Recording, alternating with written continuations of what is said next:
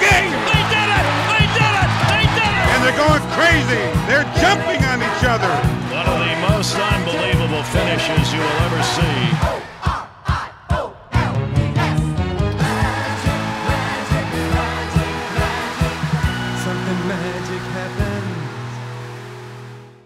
And welcome to it. Thanks for being with us here on Orioles Magic, the podcast presented by Miller Lite, Brett Hollander and Geoff Arnold. And Geoff, how you doing, buddy? I'm doing great, Brett. For those that are watching the feed of this, I actually have got a brand new Orioles polo that I'm wearing. I got a couple in the mail yesterday. Really excited to have some new O's gear. And you've got a little bit of an older school polo that you're rocking on your end today. Yeah, so we both have Orioles polos on. I mean, it is Orioles Magic, the podcast, after all. If you're just listening to this, you have no idea what we're talking about. But today's guest, Geoff, is number 75, Alan Mills, an interesting guy on a few levels. He became entrenched in Orioles bullpen really in the Camden Yards era for about a decade, 12-year big league career, a hard thrower, intimidating guy, always used that cap low, known for his mustache, and he just looked the part of a nasty late-inning reliever. Came over in a Yankees trade, former first-round pick for a couple of clubs, actually, and just an interesting guy. But he's kind of come back to the scene in recent years as an Orioles minor league pitching coach. Then he became the Orioles bullpen coach in recent years, and now he's the manager of the Gulf Coast Orioles, and they had a big year last year, didn't they, Geoff? They had the best record in the entire GCL, and it was by a landslide. They had a winning percentage of over 700. He managed a lot of Orioles of the future, including one Adley Rutschman, who we touch on at the very end of this podcast. And Millsy at the very end was talking about how the different influences that he had when he was playing helped influence him when he decided to start managing. And I thought he hit upon a really big theme at the end, which is that you have to remember to enjoy it and have fun, because so many of us, I think in so many fields, and I mean, we're pretty fortunate to do what we do. You only think about getting there and you can, it's easy to not be able to take a look around and realize that you're in the major leagues. And that's what he talked about, and I thought was a really good point, is like, you've worked your entire career to get here. This is the stuff that you dreamed about when you were a kid. So at some point, when you're in the major leagues, and I mean, I would probably, I'll do it every day. Look at where you are, enjoy it for what it is, because as a player, it doesn't last forever. Yeah, I think it's a great point. So we talk about that, some life lessons from Alan Mills, Adley Rutschman, kind of converting from a pitching coach to now a field manager. Interesting stories about that, knowing Buck Showalter many decades ago.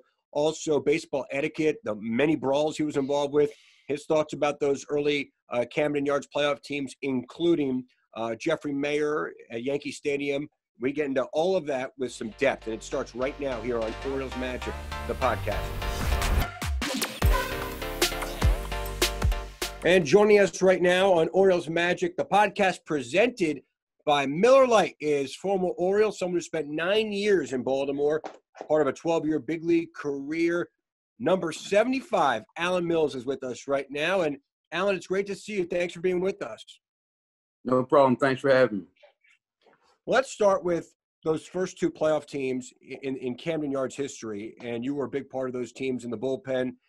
Tell me about your recollection of that 1996 team. The team is below 500 at the trade deadline, so you start August, and to even contend at that point, you guys got to get red hot, and then you guys do, and then you face the defending pennant winners, the Cleveland Indians, who won like 99 games that year. Tell us about that team and getting to that point against Cleveland and playing the first playoff game at Camden Yards.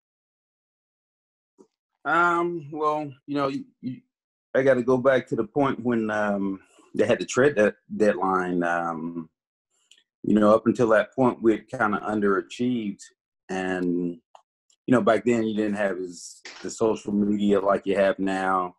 And I remember just reading in the paper where, they're going to trade the team away. So basically, most of us had our bags packed. From what I was reading in the paper, I was supposed to be traded to Seattle. So I kind of had my bags packed, and we got to the stadium that day and nobody got traded. So it was kind of weird, because we were all kind of, I don't want to say looking forward to, we were just kind of expecting to go elsewhere.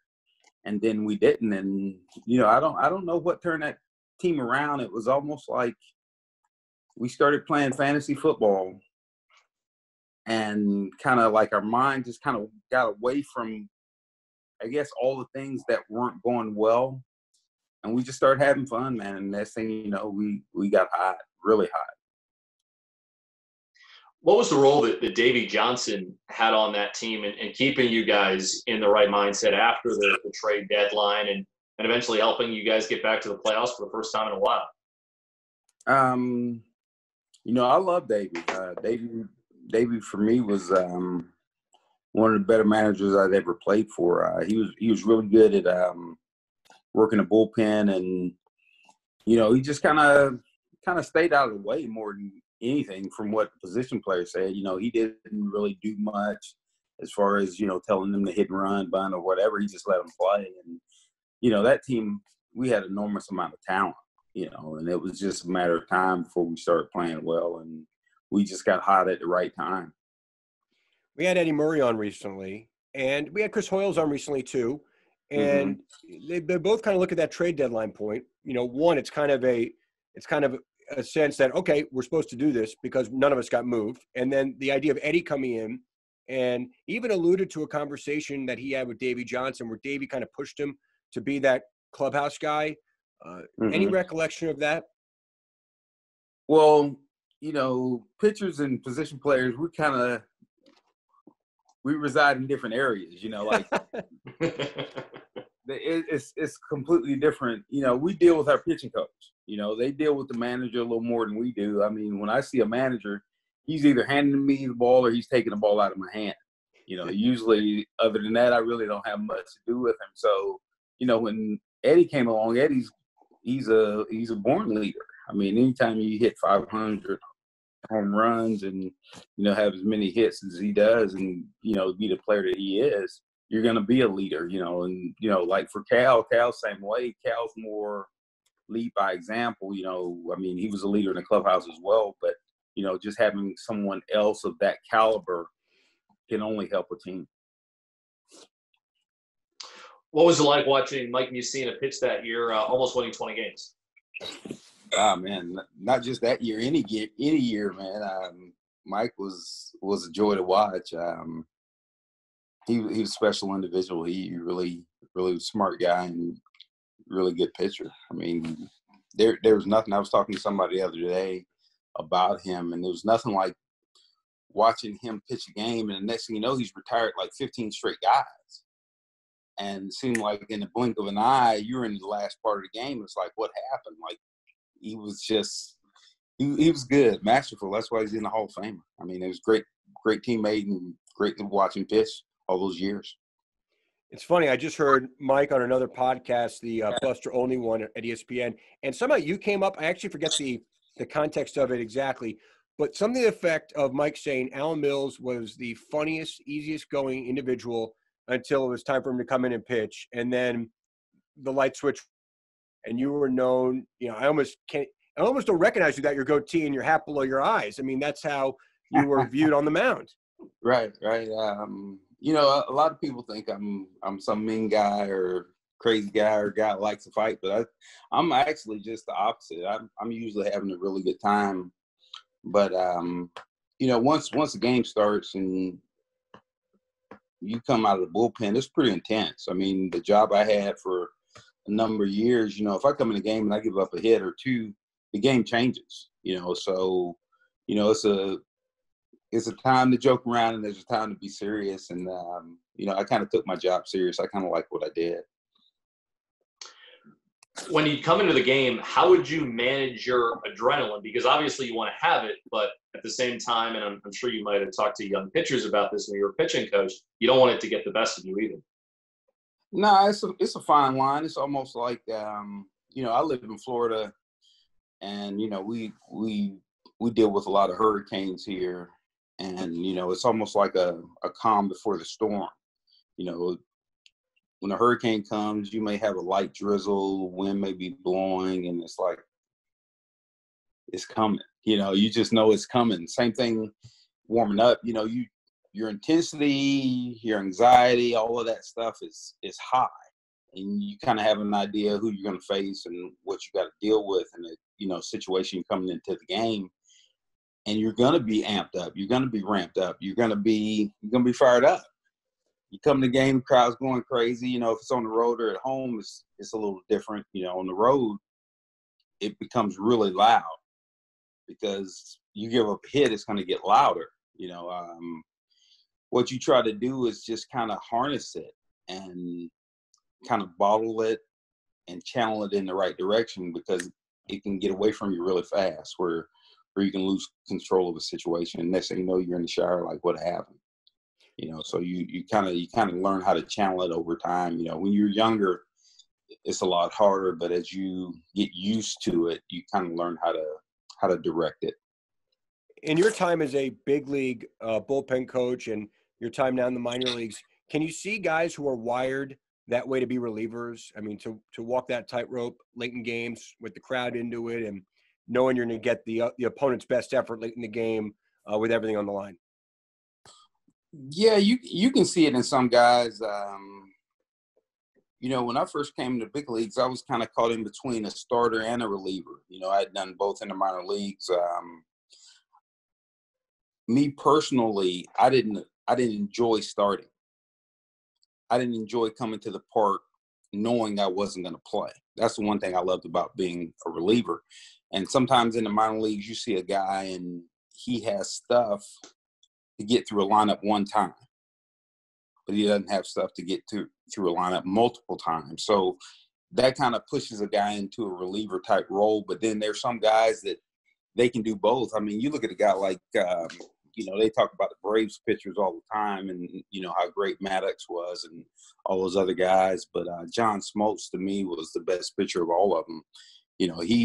He won a ton of games as a starter and saved a lot of games as a reliever. He was, multitasking guy. And you run across guys like that in the minor leagues. But, it just depends on the guy's nature. Because not everybody can handle. Like for me, I was a setup man. So if I come in the game and do my job, nobody knows me. Nobody really even realizes I pitch. But if I come in the game and I do poorly, all the reporters are going to come to my locker. I'm going to be on ESPN, usually giving up a home run or a game-changing hit. So a lot of people don't have the mentality to be able to deal with that. When the reporters would be coming to your locker after one of those types of games, how long would it take you to flush it and put it in the rearview mirror? Usually after they left your locker, because they're gonna make you reminisce about that moment. They're gonna bring it back up, but you can't harp on it, good or bad. I mean, you go out there and strike out the side, and I mean you can face 3, 4, or 5 hitters of a team with the bases loaded and mow them all down, but it means absolutely nothing for the next day. So you have to always put it behind you and do your best to stay in the moment, and that's where you have to reside when you play at that level.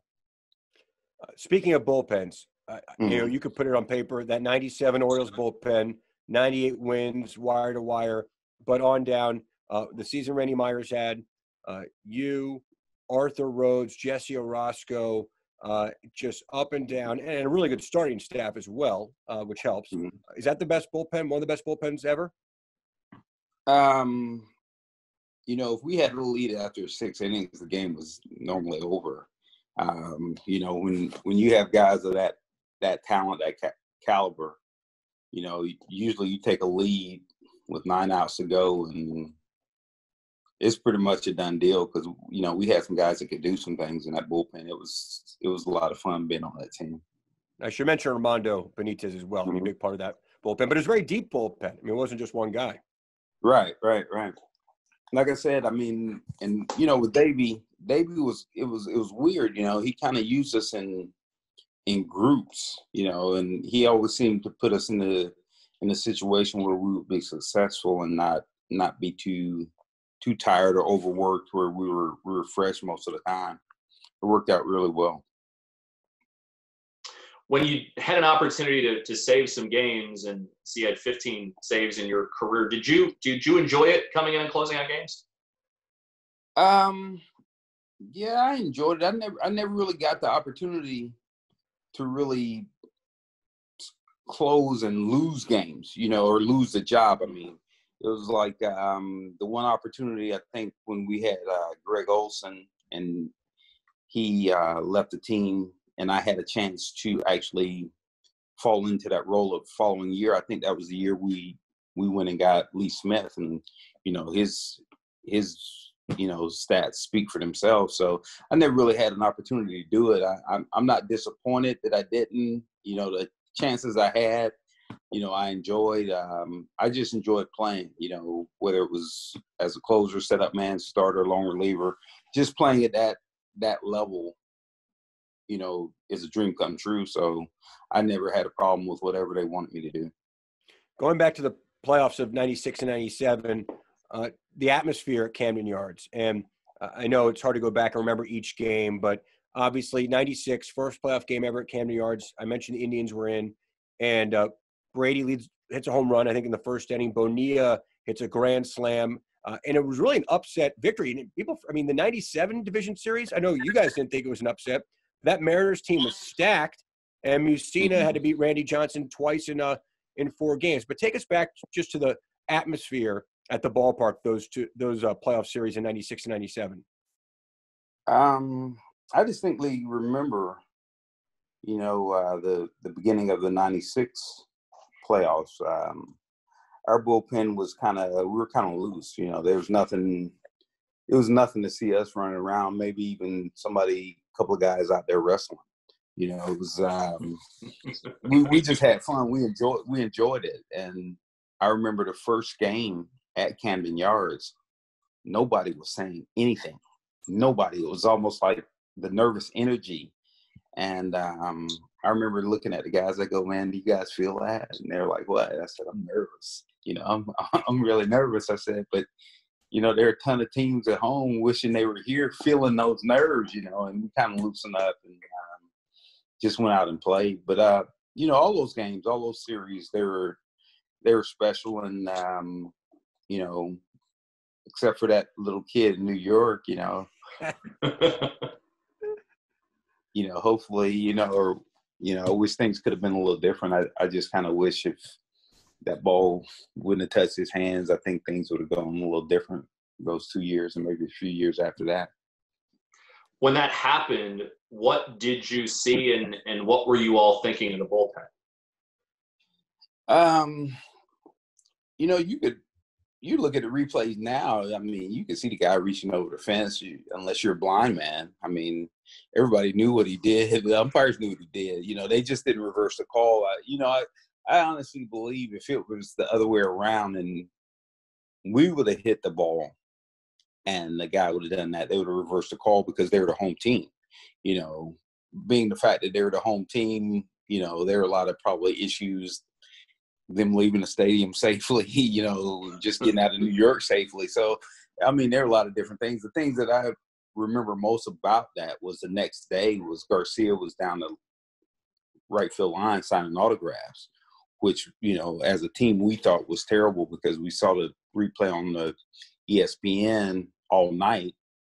Everyone knew it was a bad call. He knew it was a bad call. He had to see it. And, not to blame him for anything. Everyone makes mistakes. But to add insult to injury, him signing autographs of the newspapers that came out the next day, kind of left a bad taste in our mouths. Do you have a visual of Armando Benitez running out to right field? And, just to see that picture, even looking back all these years later, it's quite a picture to watch Armando in a dead sprint along with the manager of the team towards an umpire in right field.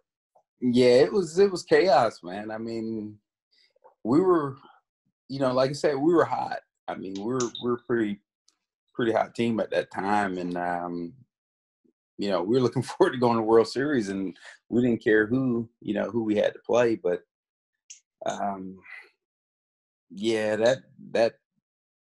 that took a lot of air out of us. A whole lot. We played, but, we win that game. What was that, the first game, second game? That was game one. First game. Yeah.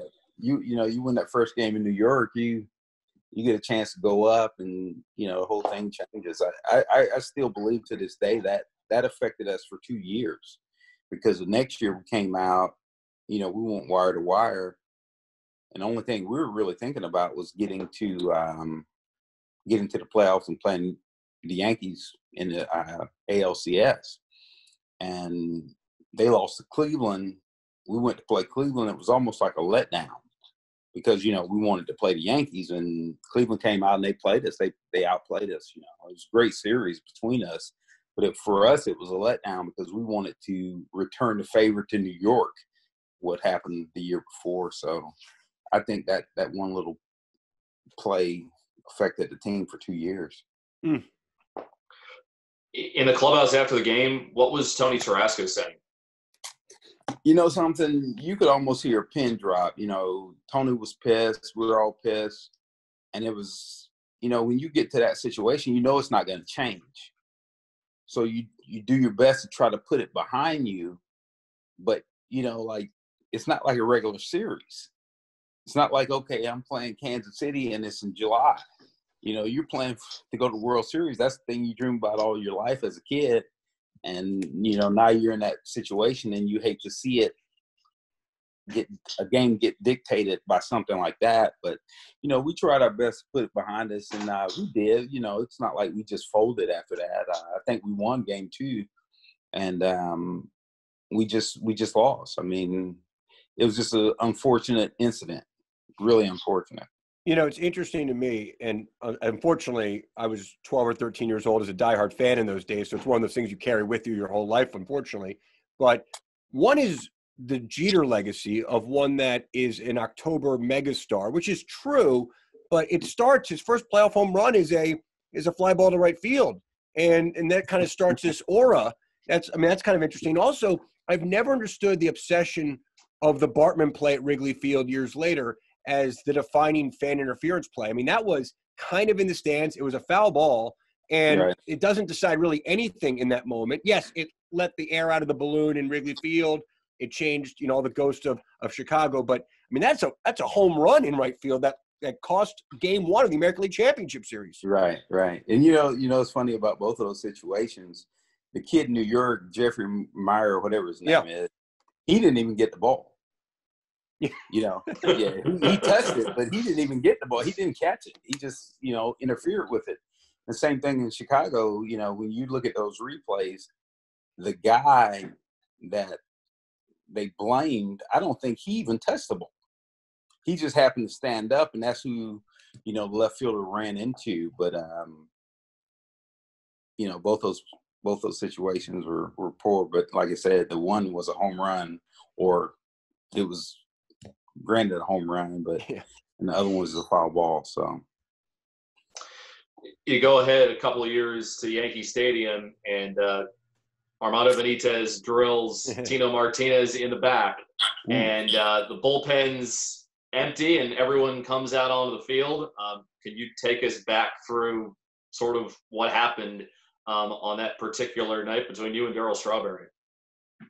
I'm allergic to strawberries, so I don't know what you mean about that. But I'll take you through what I recall and what I remember of that game. It was funny in a way, because I pitched right before Armando, so I was in the dugout. I came in the game to face Jeter. And Jeter flew out to right, and they took me out. Bernie Williams was a switch hitter, so I think Davey wanted Armando to face him instead of me. So Armando comes in the game. I think Bernie ends up hitting a home run, and Tino comes up next, and they take the lead. And that's kind of how it was for us in '96. We just could not ever beat them. We were just as good as them, but there was always something that would happen that kind of gave them an edge at the end. So, they took the lead, and I'm sitting in the dugout like, okay, what is it going to take for us to be able to, finish these guys? And Benitez is still out there. He's pissed. I see it in his face. And I look, and Tino's coming up. And a situation happened earlier in Benitez's career where he drilled Tino after a home run when Tino was playing for Seattle. So I'm looking at Tino come up, I look at Armando, and I get deja vu. And it was like, oh, man, I remember when he drilled this guy, you know, when he was with Seattle. And next thing you know, there's a 99-mile-an-hour fastball right in the middle of his back. And it had to hurt. I mean, it had to hurt. And next thing you know, everything kind of gets kind of crazy. I'm relaxed. I'm not doing anything. Strawberry comes out of the dugout. He's pissed. They're pissed. As they should be, you know, because he hit him on purpose, as far as I know. That's what I think. I don't know for sure. But, yeah, he did. But anyway, you know, it kind of gets crazy, but nothing gets out of hand until Graham Lloyd and Jeff Nelson. I think Nelson is from Maryland. He is. Came out of the bullpen, and they were pissed, and they were rightfully so. You know, he drilled a guy, and it kind of got chaotic. So now you got three guys trying to get at Armando. Never really happened, but it was chaotic. And then they kind of calmed down. Then Strawberry started back up, and then it kind of poured over into our dugout. And like I said, I was chilled. I was, you know, hell, I'd be mad too if they hit my teammate, you know. So we're in the dugout. Armando's to my right. And I'm on the step. I'm holding back this guy named Stanton. And Jeter and I have a common friend named Gerald Williams. You know, even though Jeter and I aren't good friends, we're friends through a friend. So he's screaming like, "What's wrong with your boy? What's wrong with Armando?" I was looking at him, and I was actually smiling. It was so funny. I was smiling at the time. And I was like, okay, I don't have enough time to tell you what's wrong with Armando. He has a lot of issues, you know. And I was kind of smiling about it. And the next thing you know, I saw a shadow. And it was Strawberry taking a shot at Benitez. And he just kind of fell into our dugout. Not literally fell, but he stepped down into our dugout. And, you know, I just started walking toward him.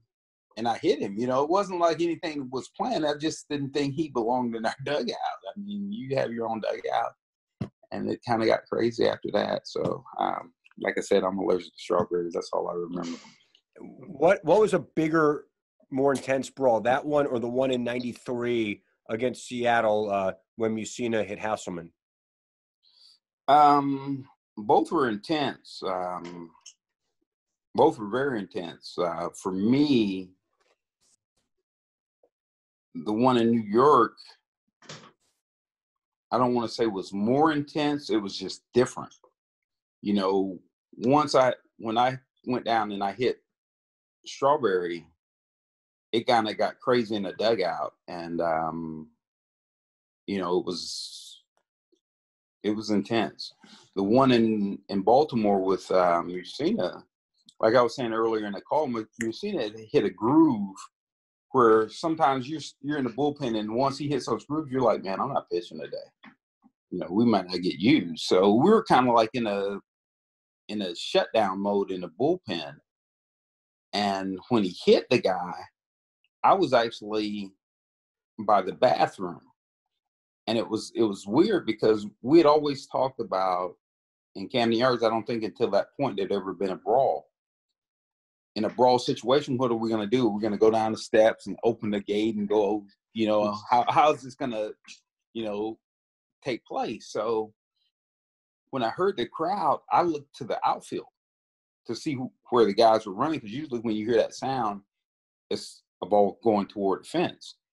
And I saw all the guys going toward the fence, and they were jumping it. So I was the last guy out of the bullpen, and I didn't want to be the last guy, so I called everybody, and me and Norm Charlton got into a little thing. Me and Buhner got into a little thing. It was intense. The thing I remember about that brawl is after the game, there were policemen lined through the tunnels all the way to the buses, which was kind of weird. You know, it's like, okay, well, it's over as far as I was concerned. I thought it was kind of weird. It was almost like they had a SWAT team underneath the stadium. But those things are never fun. They're dangerous, actually. They're really, you got a bunch of grown men out there. You never know what's going to happen. Over time, how have the unwritten rules changed when it comes to pitchers protecting teammates who got hit by the other team?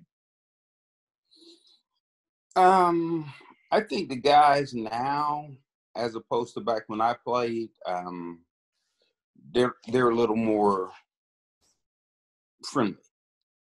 Like one of the first things they told me when I came into the league, like, look, don't talk to the opposing team hitters. If you have a friend on the other team, take them out to lunch, take them out to breakfast, take them out to dinner after the game. But during the game, before and after, whatever, or before the game on the field, don't talk to them.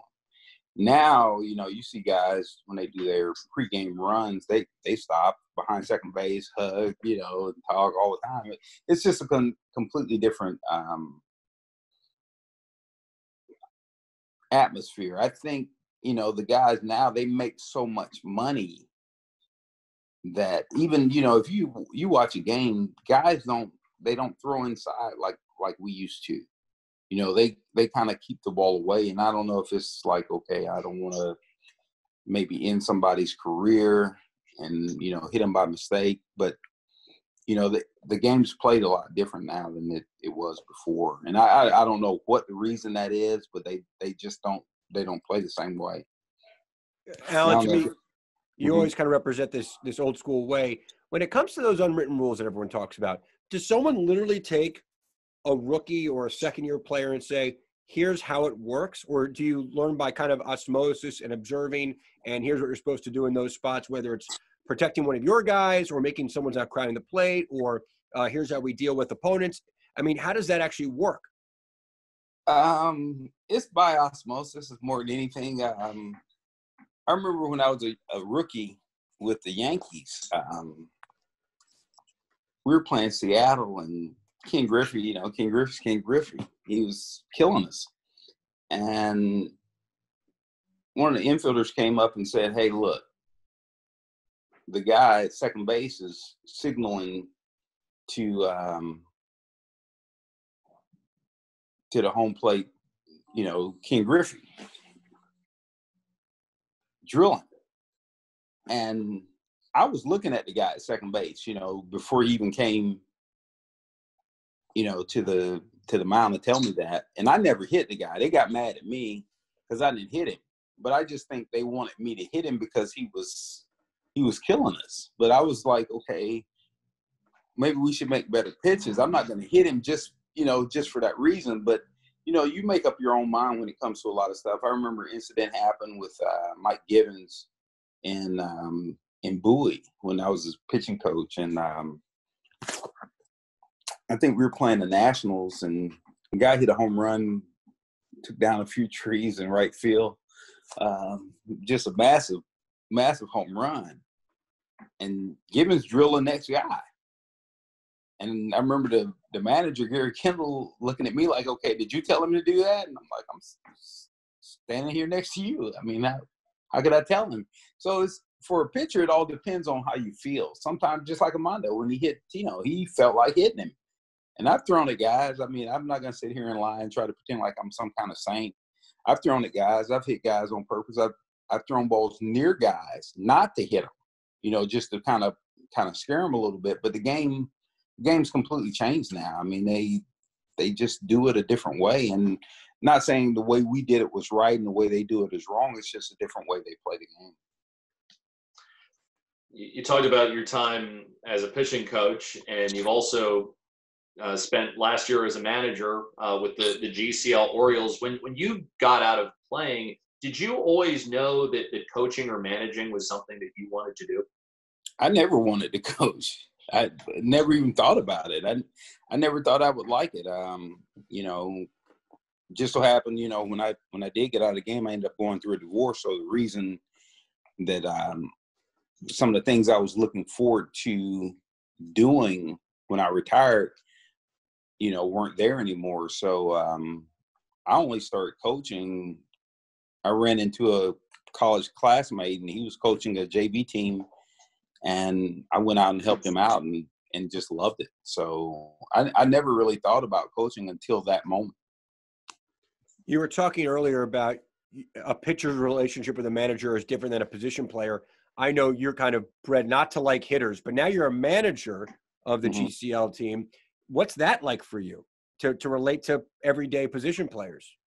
You know, it was a learning experience for me.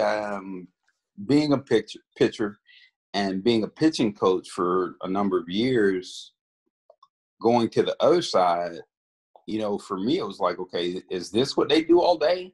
Because all they do is hit. You know, that's all they want to do. They don't want to do anything else. All they want to do is hit.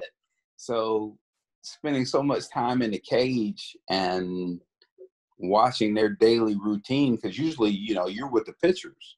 So, you know, it was different for me, but it was a good change. I enjoyed the change.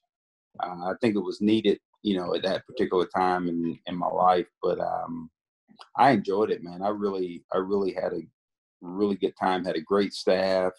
The young guys were, you know, energetic. They really loved playing, and they played really well. Who were a few people that maybe you asked for advice about managing? Was Gary one of them that maybe you leaned on trying to get some advice about how to be a good manager when you hadn't done it before? Did you say Gary? Yes. Yeah. I mean, I just try to take what I learned from all the guys I've been with, you know, managers, coaches. You know, I really like playing for Davey Johnson. I like playing for Johnny Oates. I enjoyed, you know, the things I learned from them. The guys I've been with in the minor leagues that were managers, Gary Kendall, Gary Allenson, Ryan Miner, you know, a lot of different things from different people. And I just tried to pull the things I liked that I saw them do and the things that I like, and just try to incorporate it and make it an environment where it was a learning environment also, and incorporate it with fun where you can enjoy it. You know, I think sometimes we lose sight in the baseball profession, you know, at the minor league level, also at the major league level, that it is a game, and you have to enjoy it. You know, like if I could go back and do anything different, you know, I would probably enjoy it more when I was playing. You know, it's like try to emphasize to a lot of big league players, you know, you spend your entire childhood, you know, following this dream. And then once you get here, you have to take time to enjoy it, because you're competing at the highest level every day. And this is a dream. This is what you want to do. So, you know, it doesn't get any better than this. It's no higher league. So you should enjoy it. You know, you should enjoy it while you're there, because it passes by. I don't care how long you play, it passes by really fast. You obviously coached under him, but I'm guessing you knew a young Buck Showalter working your way up to the New York system, correct? You know, I knew him. My first full year was with the Yankees, so I've known Buck since 1987. How has he changed, if at all? Well, I mean, he's older. In 1987, we both are. But I mean, he was always a successful manager.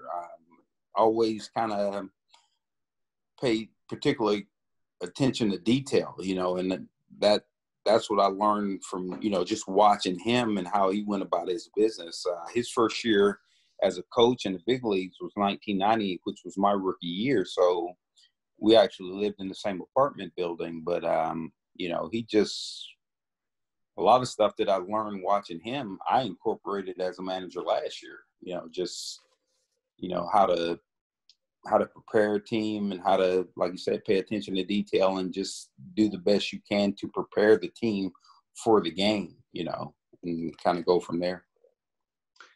It'll probably go down as a trivia question at some point, but you were the first manager that Adley Rutschman had when he got to the GCL. When he arrived and started getting into his routine and playing games, what were some things that stood out about him right away? Adley? if he stayed there much longer, he was going to get somebody hurt. That's what stood out to me. He's a talented individual. He can really hit. I noticed that, from the first game he played. I think he hit a line drive to the shortstop, and the ball passed the pitcher so fast. You couldn't tell if it almost hit the pitcher or not. I mean, he hit a home run that day, and I kind of teased him. I go, man, you're going to get some people released if you stay here too long. You need to move to a different level. But the way the ball comes off his bat is special, and hopefully he can keep making progress and end up in Camden Yards. That'd be great. Al, we'll end on this. If you had to or really wanted to, could you grow back that famous mustache that you had on the mound at Camden Yards for about a decade right now? I grow it, and, I shave it. I'm not a person that stands in the mirror too often. I don't want to scare myself. But I'll grow it every now and then. Like it comes during the season at different points. It's more for me a feel. It's kind of hard to have that kind of mustache and you're in social distance, and with that mustache people kind of stay away from me anyway, so that's the last thing I need right now. But it comes and goes. It has its moments. Right now it's not a moment. All right, Alan Mills, great catching up. The former Oriole, someone who's still in the system coaching, the manager of the GCL Orioles, number 75 and the pride of Kathleen High School in Lakeland. Alan, thank you so much. That was fun. You're welcome. Thank you for having me. The Bird is at home just like you and misses seeing Orioles fans, but you can request the Bird to make a surprise virtual appearance for your next birthday party or gathering. For more information about a virtual appearance, visit Orioles.com/bird. And my birthday is coming up in June, and I think I might make a request for that. I'm a June birthday as well, Geoff. What's your date? 29th. 20th. Okay. Oh, we man. all need a little more bird in our lives. I think Yes, we can we all do. say that right now. However it comes, we all need a little more bird in our lives. That's a lot of fun. Alan Mills, what's your big takeaway, Geoff? I had so many, but I'd say that the thing that stood out the most was when he talked about Jeffrey Mayer and him reaching over, and how it not only set the tone for the rest of that series, it set the tone for the next 2 years. I thought that was really telling. That one moment, and even though they won game 2, the way he said that moment just kind of wrecked us. And he pointed out, too, that it probably would have been the opposite if the Orioles had hit. Because he's like, you couldn't have not seen Jeffrey Mayer reach over the fence. And it might have been just the umpires didn't want to have to battle the fans. It could have been any number of things, but his take, too, on how if that was an Orioles player who had hit that ball, that call gets changed. It's fan interference. But I did find it funny how he said that, Jeffrey Mayer, even though he reached over the fence, he didn't actually come up with a baseball. Listen, we're talking about something that took place in 1996. It's 2020 right now. We both interviewed a lot of professional athletes in our lives, a lot of former athletes. I've done it throughout, a couple of different sports. And Alan Mills actually had some of the best recall of anybody. I mean, he really did, if you think about it. And he put us right in that moment with Jeffrey Mayer. Now, clearly, Alan, you can tell us someone who's gone back, maybe looked at it a few times, agonized over it in the YouTube era as it's kind of reemerged as something. But it is interesting. I made 2 points. I mean, one, even to this day, I heard Dan Schulman talk about the Bartman incident. And listen, that is something that if you're a Cubs fan, I get it. You're up in that series. It's Wrigley Field. We get the history. But that is a foul ball down the line. It decided nothing in the sense of that moment. And it was borderline, I thought. I mean, really, if you look at maybe Bartman reached out a little bit or a couple of guys did, what have you. This is one, it's incredibly clear cut. I mean, that's an out. And the result of the play is a home run. And then it not only takes the air out of the balloon for the Orioles, but it's runs on the board in a key moment late in the game in Yankee Stadium. You're already a dog in that series. So to me, they're both league championship series. It's just the obsession, probably because it's Chicago. But that's Yankees-Orioles in the middle 90s. And that game was on NBC with Bob Costas. And the amount of millions and millions of viewers that game had, It's just surprising to me, the Bartman playing comparison. It did come of age in more of an internet period of time, so maybe that's why it's lived so well. And ESPN did the 30 for 30 on it. But, Geoff, we should put together the Jeffrey Mayer 30 for 30 on that, because I just think that would have legs. I mean, Mayer, who's kind of reemerged himself, all we need is Tarasco, Richie Garcia, and Armando. We can have a party. Well, I don't know how pleasant of a party that would be, but I agree with you. To me, it's number one, when it took place and the era in which it took place. It also had to do with the Cubs' long Billy Goat deal, where they had gone years and years without winning a World Series. But yeah, to me, if you're talking about impactful plays in the playoffs, don't forget the Bartman deal was a foul ball, the ball that Jeter hit that kind of, in a way started Jeter's legacy and kind of got him on the map. And, him as the so-called, a wonder boy in when you look at it. The ball left the ballpark, ended up tying the game, and then Randy Myers gives up the home run in extra innings. Yeah. And, that kind of cemented what was the series between the Yankees and the Orioles in '96. And just the aura of Jeter himself. I mean, think about that for a moment. I mean, his legacy is that of someone with, obviously, let's not kid ourselves here, a consummate regular season performer, but his legacy is his October performances and the rings, right? I mean, that's Jeter. So it's built in large part his rookie season, his first league championship series, the first game, and he hits a late inning home run that was in actuality a fly ball to right field. Now, does he still become someone who had big moments in October and actually November as well? Probably. But as we watch the Last Dance and the Jordan stuff, those early moments, as far as confidence goes, probably go a long way. They go a long way, and consider this too. If it sort of started with that moment, the home run in Game 1 of the ALCS in '96, and then you go back to the last regular season game he played at Yankee Stadium, where he comes up with the walk-off hit, who does it come against? The Orioles.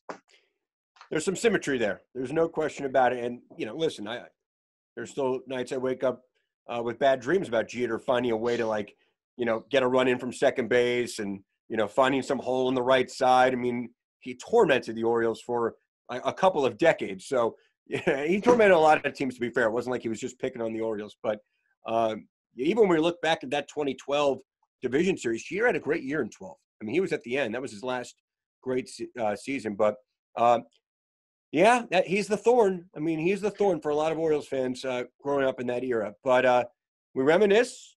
Hopefully there's some forgiveness there as well. But it was fun going back with Alan Mills. Just an intense guy, but a really fun, interesting, smart guy to talk baseball with. So that was a lot of fun, Geoff, today. And we got some more great stuff coming up. So continue to check us out. Spread the word. Tweet about it. Spread it on social. And, Geoff, we will talk soon, my friend. Yes, indeed, Brett. Be safe and enjoy these next couple of days until we reunite. Have a great one, everyone. So long.